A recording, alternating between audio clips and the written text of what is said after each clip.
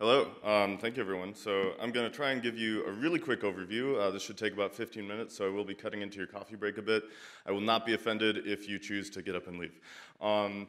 So I want to say, yeah, it's going to be a really high-level overview. Really feel free to talk to me or any of the speakers offline afterwards if you have questions.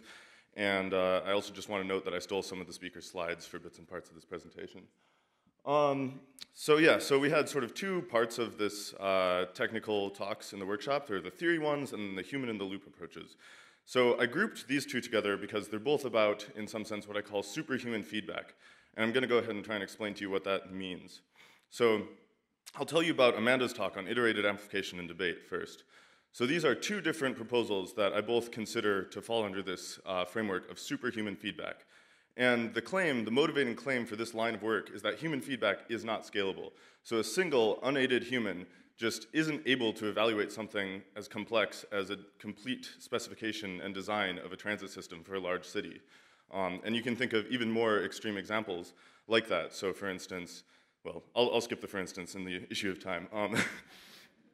And so what are we going to do if we want to build AI systems that understand our values and our preferences about these really complex things when we can't even give them feedback on our preferences in an easier, direct way? And I think the answer is maybe somewhat obvious in hindsight, is that we can try and get superhuman feedback by using AIs as helpers in the evaluation. And you can also, think about using other humans as helpers, which is something that we do all the time right now.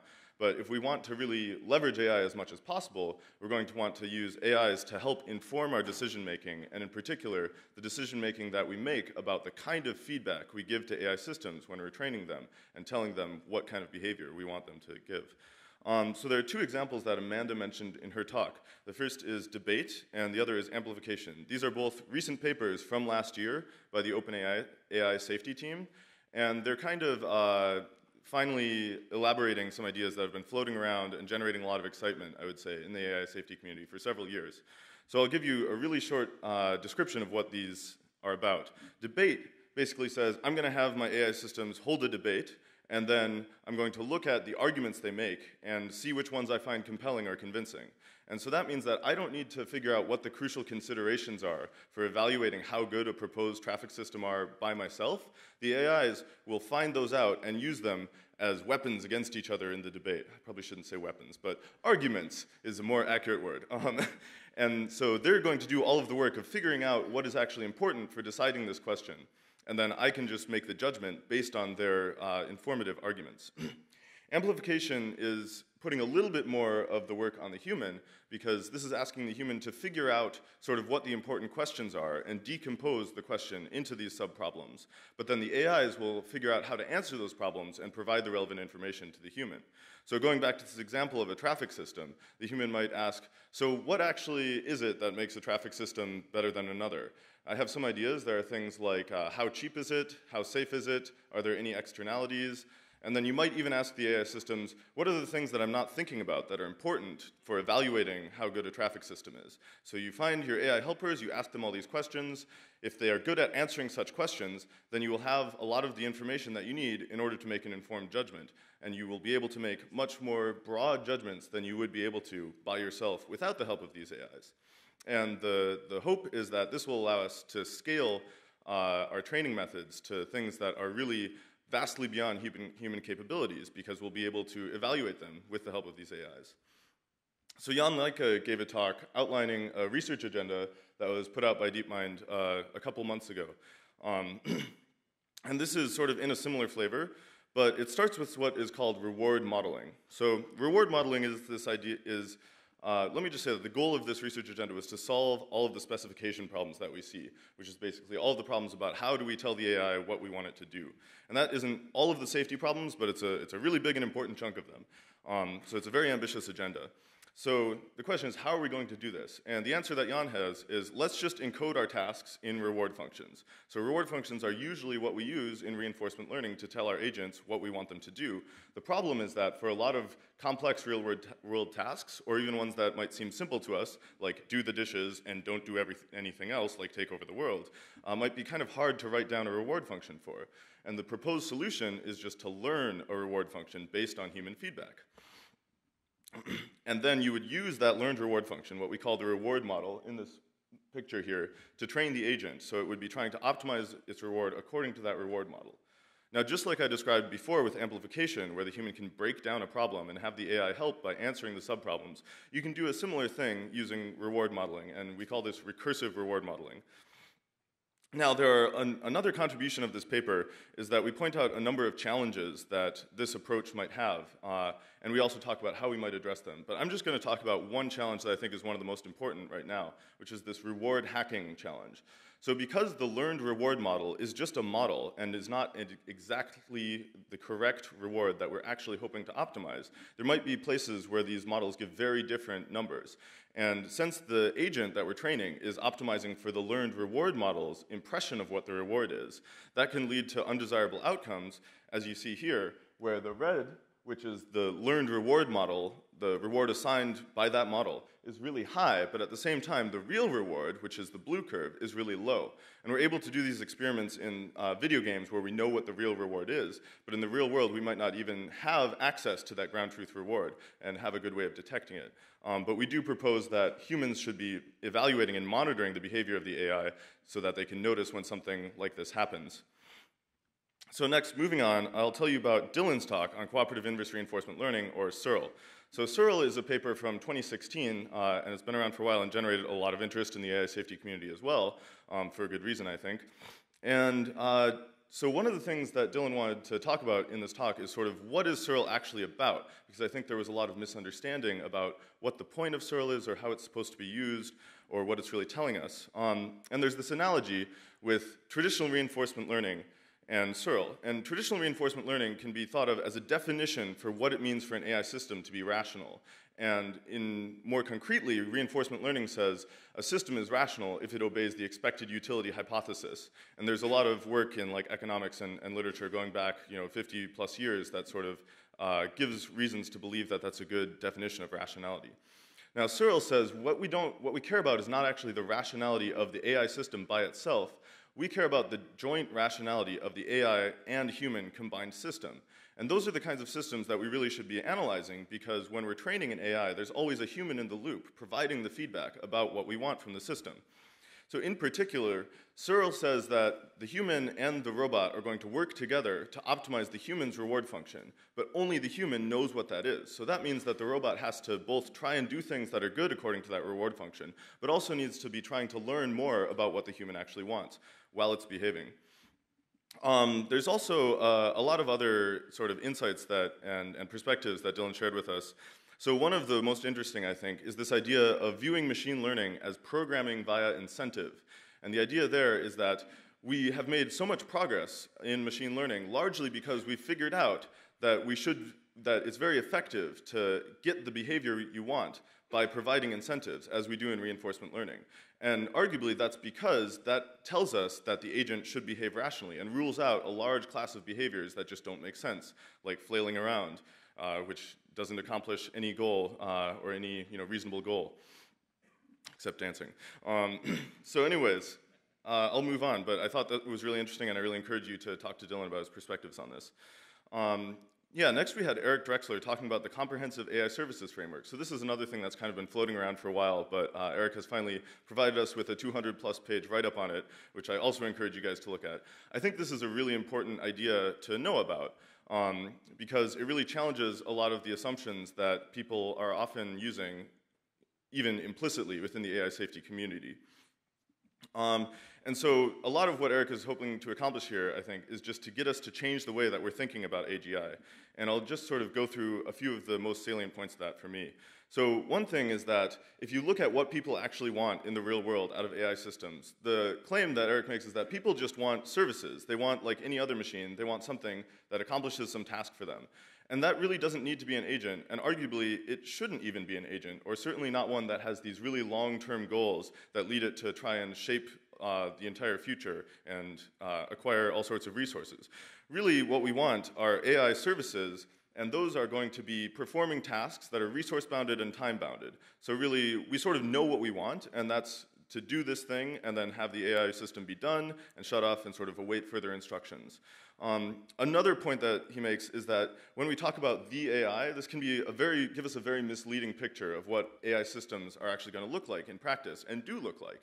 Because systems that we build are usually modular and have a lot of different components that are doing different subtasks. And that's just a very different picture from having a single unified agent with a long-term goal. Finally, Eric claims that this is comprehensive, or at least the vision for this framework, which again, it's just a framework and a way of thinking about things, not a technical blueprint that we can go out and implement right away, is for this to be comprehensive. So anything that you wanted to do with an AGI system, Eric says you can do with comprehensive AI services. And I think that's a really important idea to engage with. And I just want to note that this is still not considered a complete solution for safety. It's really more of a way of approaching the safety problems. I'm going to skip this one for now. So now we had the theoretical talks, as I said. So Scott Garibrandt was here to tell us about embedded agency.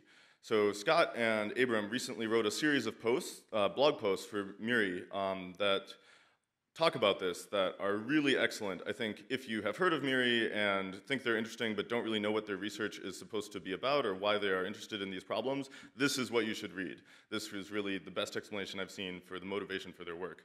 So the underlying issue that Scott is pointing out is that reinforcement learning, which is what we often think of as a definition for AI, is actually a leaky abstraction. It says that the agent and the environment live in these sort of separate worlds, and they only communicate via a well-defined interface that we get to specify as the designers. Now, in the real world, that's not a good description of physical reality, because the AI system and its environment are really all just part of physical reality. And that leads to a bunch of really interesting, deep, technical, and even pseudo-philosophical questions that really break the ways that we're used to thinking about agency and thinking about artificial intelligence within the reinforcement learning framework. So in particular, they're grouped into these 4 categories. And I guess I talked about not having well-defined input-output channels. Let me just give an example of what sort of thing we're talking about by that. When I look at the code of my reinforcement learning agent and I make a decision about what I'm going to do based on that code, for instance, I'm going to shut down the agent or I'm going to make another agent like it, but changing something about the design, that agent's code has just impacted its environment, which I'm a part of, in a way that totally circumvents its actions. So it wasn't an action taken by this code that made me choose to do these things. It was me looking directly at the code of the agent. And in reinforcement learning, we typically totally abstract that away and pretend that the code is just not a part of the real world. So here's just a diagram that sort of shows how all of these different things that Miri have been talking about can sort of be viewed as part of this general problem, and in terms of those categories I gave you. So next we had a talk by Vika about measuring side effects. So side effects are basically disruptions to the environment that aren't necessary for accomplishing an agent's task. So an example is like, if you're moving a box, you don't need to break a vase that's in your way, usually, to get the box where it needs to go. You can step around the vase. On the other hand, you need to break some eggs to make an omelet. So that shouldn't really be considered a side effect, even though it's disrupting the environment. It's necessary for accomplishing the task. So one of the contributions of Vika's work here is to lay out some desiderata that we want for any measurement of side effects. And this is really interesting because we don't really know how to formalize what we mean by side effects. And I think any progress on what that would look like is really worth paying attention to. In particular, I want to highlight this last desiderata, which is the offsetting incentive. And so the idea here is that if you just do some naive way of telling the AI not to have side effects, it's actually going to try and correct for things that happen because it accomplished its task, even if it's not correcting for things that were necessary for accomplishing the task. So the example here is like, the AI reasons, well, you know, if I hadn't fetched your notebook from outside, then it would have gotten wet when it rained. So I need to make sure that your notebook gets wet so that I didn't have this side effect of making your notebook dry instead of wet. And that's something that we don't want, right? So just briefly, I'll say Vika defined this relative reachability criterion, which basically satisfies all of these desiderata if you set it up correctly, although there are still a lot of challenges in terms of making this practical, in terms of how to compute it and so on. I'll move on. So we then had Ramana talking about verification, security, and containment. So one thing that people think about when they think about AI safety is, let's just put the AI in a box and make sure it doesn't get out. That seems safe. And a lot of people within the safety community, I think, have sort of poo-pooed this idea and said that, that's not going to work. The AI is going to break out of the box. But at the same time, I think everyone agrees that it's kind of worth having as an option for a fallback, or maybe just for while we're doing experiments for things that we don't really think are dangerous, but might be. And so there's this goal of making a box that's really good and that actually will contain an AI, assuming that the AI doesn't find some really clever way to hack out of the box. And of course, the problem with doing this in a straightforward way is that the AI, if it is like doing consequentialist reasoning like a reinforcement learning agent, would have some incentives to try and get out of the box. And there's a proposal by Stuart Armstrong that sort of tries to fix these incentives and does somewhat a good job of that. And so what Ramana did in this work that he presented is he actually verified these parts of the design that Stuart says are going to make the box safer. And in general, Ramana's talk was about the potential to use these verification technologies in machine learning and for safety purposes, which I think really hasn't been talked about or explored that much, but is a really important area. And this can both prevent like obvious bugs in the implementation that an AI could use to sort of to break out or to do things that we don't intend it to do. Like maybe you guys have seen this example with a Mario playing AI that can exploit some bug in the code of the video game to just jump immediately to the final level. But it's also something that has a lot more potential going forward, I think, if we can figure out how to specify the sort of things that we want to be verified. So there has been a bit of work on that so far in terms of verifying adversarial robustness, which is fairly easy to specify when you are only thinking about these very limited kinds of adversarial examples, which are like norm balls around the inputs. More generally, though, it seems like we do have a big issue with applying these techniques more broadly in terms of specifying what we actually want to verify. But I think it's a really interesting avenue to be exploring as well. So finally, after all the talks, we had a debate, which I moderated between Anna Salomon, Rohin Shah, and Peter Eckersley. And the topic was basically, will future AGI systems be optimizing a single long-term goal? So is Eric wrong, and we're actually going to end up with these super agenty, super intelligent long-term optimizers, whether we like it or not? And so we tried to make that more specific by saying, even if we sort of all agree that that's a bad thing, are there reasons it might happen anyways?